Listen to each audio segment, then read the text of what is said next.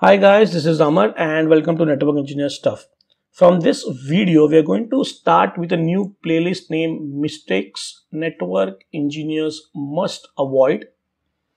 So this playlist will include multiple chapters, videos, which will show what are the common mistakes network engineers do and how they can avoid those mistakes. And we are going to see this with some real world examples. So let's start with chapter number 1. So chapter number 1 is reload in is an insurance policy. Now why I am saying this, that reload in is an insurance policy, we'll explain in this video with help of this scenario. Now the scenario is, it was a late Friday evening when Pallavi, a senior network engineer at ABC XYZ Solutions, got a call from the operation manager.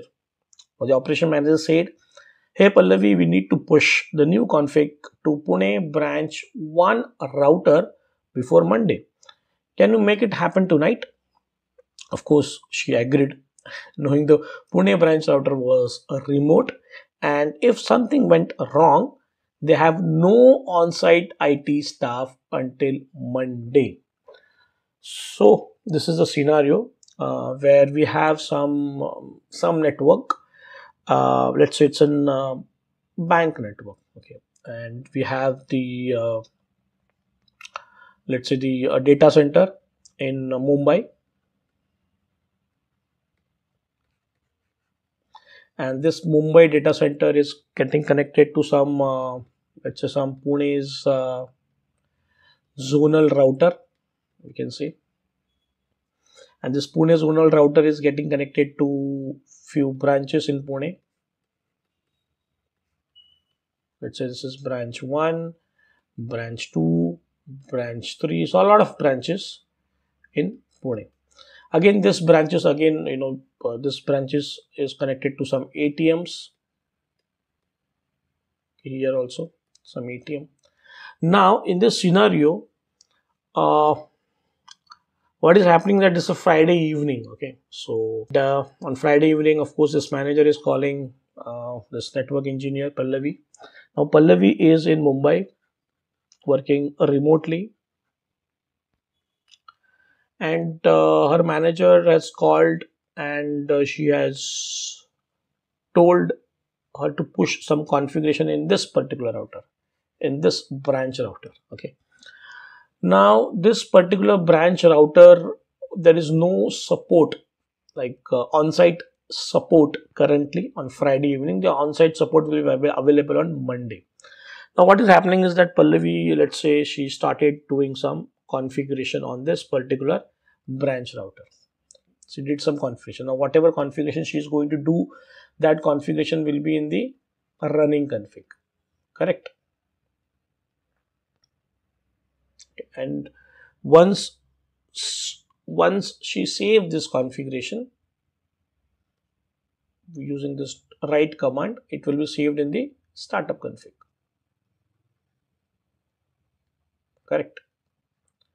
Now what happens, that she was doing some configuration, okay, so the configuration will be in the running config.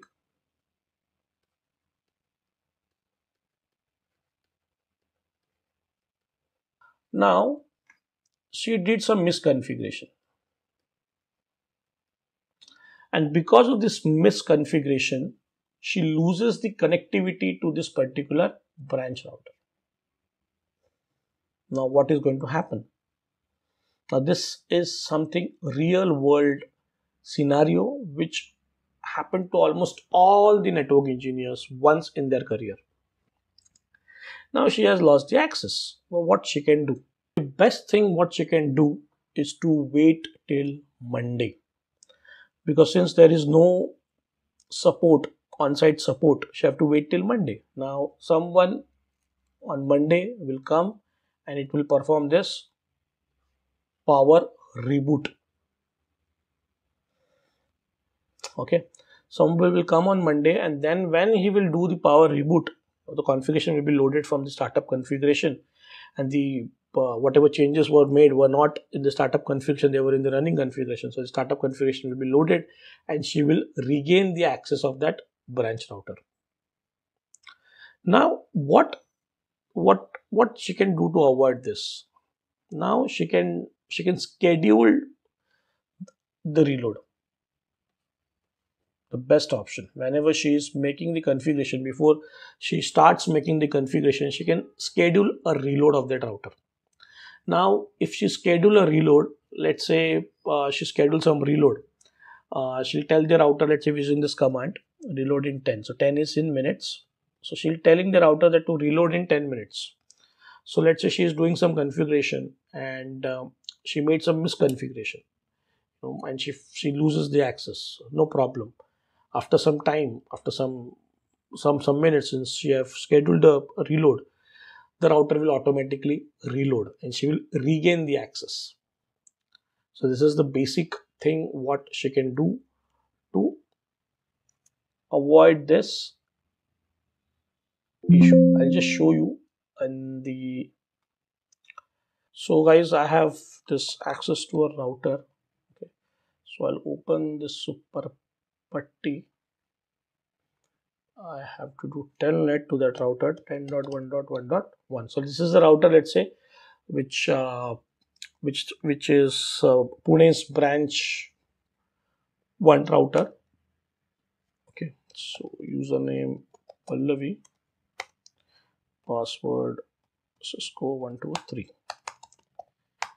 enable password 12 Cisco 123. No.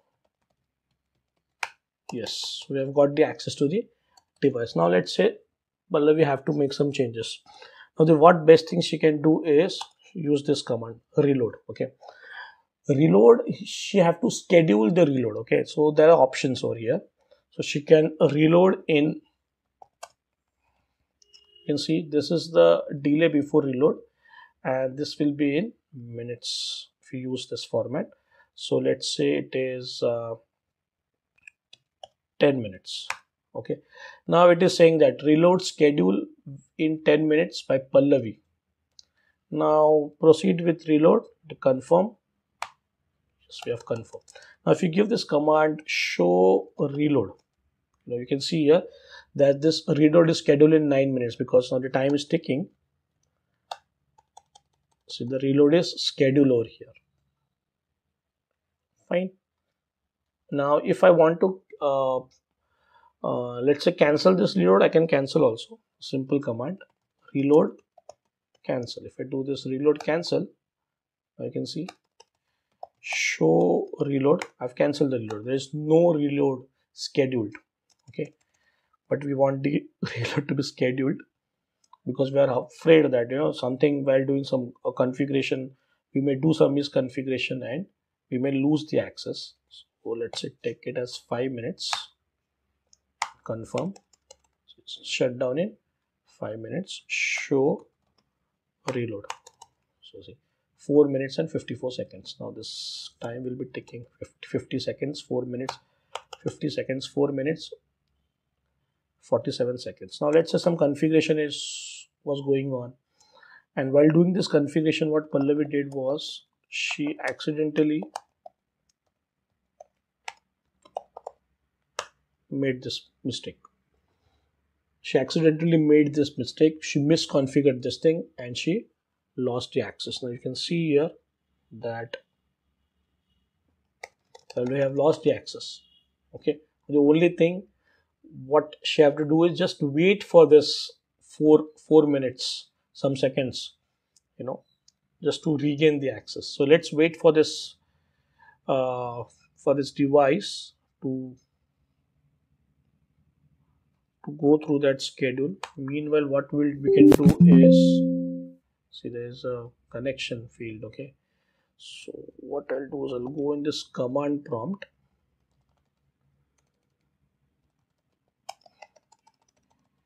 and I'll ping 10.1.1.1. See, I'm not able to ping it. So let's wait for some time. Once the reload schedule happens, it will give a boot to that device, reboot that device. The device will get auto rebooted and then we will regain the access. Let's see how it does. So let's wait for some time. Now you can see, guys, uh, we are getting the ping. Okay, so now let's try to access this device. Okay,